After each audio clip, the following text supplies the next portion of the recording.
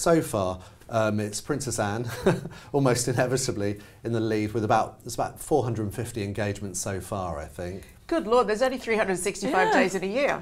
Exactly, Yeah. so I think she really packs them in. Yeah. Second was the King. It was King Charles. He was about 30 behind his sister. What a slacker. But there's still about a week or so to go, so, you know, he might catch up. Third place, I think, was Prince Edward. And fourth was Queen Camilla.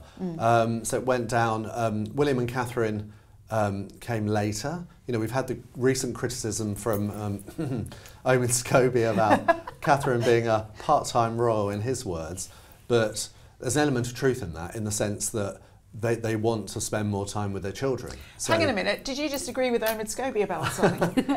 well, I'd say he agrees with me. But I'm still waiting for my Christmas card from him. Yeah, by the way, odd that one.